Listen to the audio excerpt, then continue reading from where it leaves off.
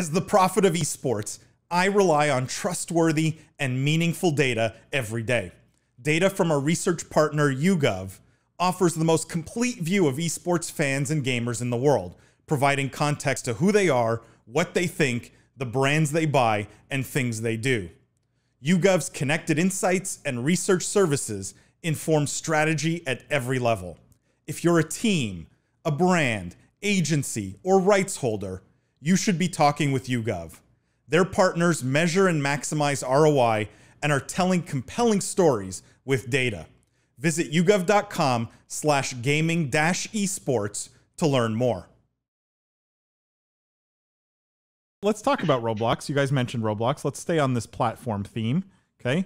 This news, Roblox acquires Guilded, a platform to connect gaming communities. Now, for those of you who don't know, let me just... actually, this is the best way I can explain it. Guilded is basically like a knockoff Discord with some different features, obviously not as fully featured as Discord, but some things it did better were like shared calendars. So for guilds that raided together, things like that. Like it's something that you see in WoW a bit, people use. And so Roblox is buying this platform that is something like a social network, but basically like a Discord clone. Anyone have thoughts on where Roblox is going with this? Because I would argue Guilded was maybe targeted at an older audience, right? It was definitely not the Minecraft, Fortnite, or like typical, at least stereotypical Roblox kind of demographic on there, I don't think. Is this a nothing acquisition, Jeff, in your mind, or is it significant? Probably somewhere in the middle. I wonder, I'm curious, do you think this was to try to gain access to the audience that Guilded has, or to get that tool and that technology that they'll then integrate into Roblox? Because clearly Roblox is a social game. They're trying to build a metaverse. It makes sense that you're going to need these sort of social tools like a Discord type platform. So it might have just been a piece of technology that they're gonna integrate there. So I'd lean towards the latter, honestly, personally. Like, it seems like it doesn't make sense. I personally had never heard of anybody that had used this service before, so I wouldn't be of the notion to believe that it's because of their user base, but I think they probably figured out a great way to group people that were into similar things or into similar raids, into similar Roblox worlds, whatever it may be. Maybe the parameters or like the way the search engine is built out is the tech that they're after. That's what I believe that they're going for. Yeah, I mean, they say they wanted to get voice chat, video chat, integrated calendars, scheduling tools, and I assume all those things will be integrated into Roblox.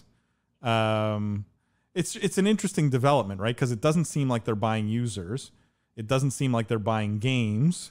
This is really like nuts and bolts tech and tools.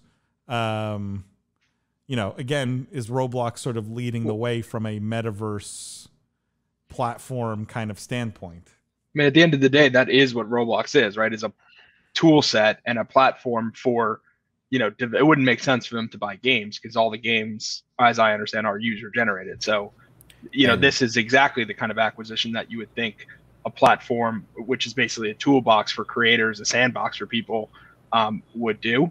Everyone knows the metaverse is going to need a good integrated calendar. When I think metaverse, that's easily one of the main criteria that I believe is going to be a core pillar of the metaverse. The calendar. Good integrated calendar.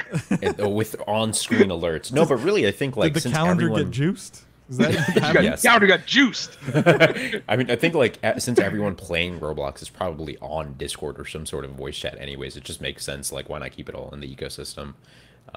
So I think it makes sense on multiple levels, but I don't know what in particular they would have created that Roblox would have wanted to purchase and why they wouldn't have gone with maybe some sort of in-house integration for building a voice chat. Like that's what I'm really curious to.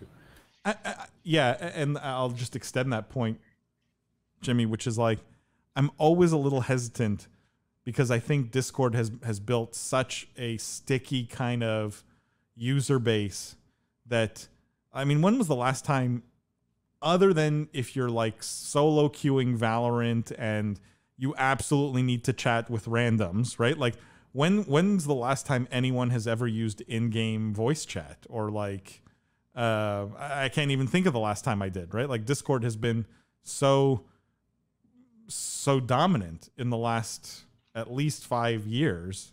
I think that's something that was also different for younger kids who are probably not always with their own friends and probably more open to speaking with random other young kids on the internet, which is, you know, definitely a security thing that needs probably warrants some, you know, thinking about. But I think the younger generation is more open to speaking to random strangers on the internet, which is fun.